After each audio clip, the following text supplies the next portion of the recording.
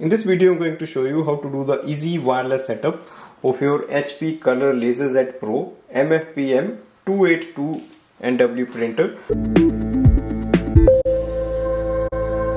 So this is like connecting with the Wi-Fi network or the router using a WPS method. So this is a WPS setup.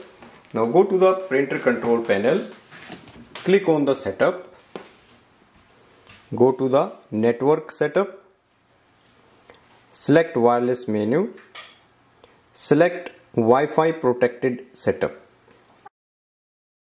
Click on the push button. Now go to the wireless router. Press the WPS button on your wireless router for 3 seconds. You have to press and hold it.